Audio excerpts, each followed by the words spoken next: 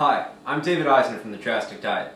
In this video, I thought I would just do a quick little analysis about my Brita filter, which I've been using for years.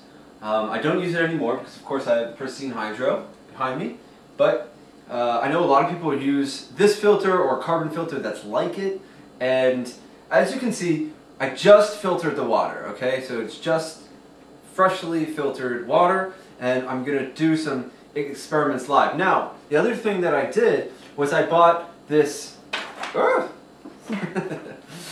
I bought this First Alert, just a standard kit for testing water. It tests bacteria, lead and pesticide, nitrates and nitrites, and pH, hardness, and chlorine. Now, the pH on this thing is really not that great.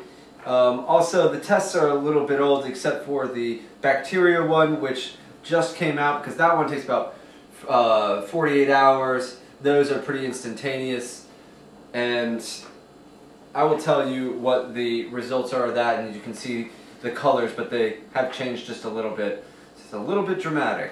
So, anyway, first thing I wanted to show you was the pH of my Brita. Okay? I'm going to put my trusty little pH meter in the water, and we're just going to watch that go. It's going pretty fast right now. Sometimes if you stir it around, it goes faster. In the meantime, I'm going to pour it into this one. I'm going to show you the total dissolved solids. Okay? So the total dissolved solids right now, and this does vary a little bit depending on each filter, and I've noticed that. It's about 185, 184. Okay? And you can see the pH here of the Brita, 6.3. Now I have tested it as high as 7.6, which is an amazing range. I mean, usually that's when it's been sitting out for a while. I'm not sure whether that has to do with evaporation or chemical reactions it has in the air, or maybe even chemical reactions it's having with the plastic that it's in. I really don't know. All I know is that we just filtered this a couple of minutes ago, and it's down to 6.2. Okay, that is the lowest rating I've gotten for this water. Now, it has a lot of total dissolved solids in it. If you watch some of my other videos, there's a more lengthy explanation about it. However, I just want to say quickly, if you have a lot of total dissolved solids, you end up usually having a high pH. But that's not the case here, which means there are an extreme amount of acids in that water. So, and any way you cut it, this water is not drinkable. It's very unhealthy, in my opinion, to drink water from either my filter, and that's pretty much a brand new filter. That filter is about, I would say, 3 or 4 uses old, which is not long at all. Everything's been cleaned.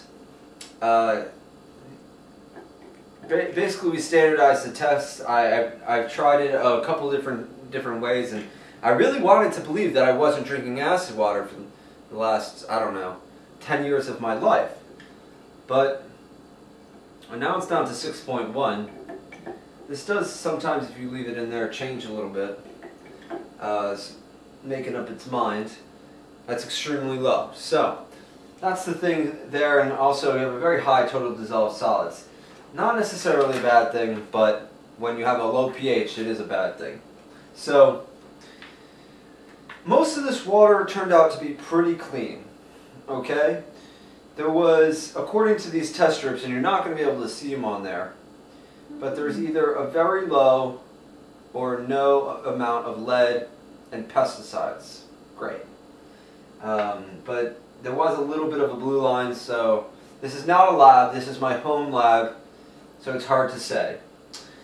This one showed nitrates and nitrites. Now, it was below the recommended amount, or the, I think, EPA amount, is what I read on here. But I don't want any nitrates or nitrites in my water, and there was a significant amount.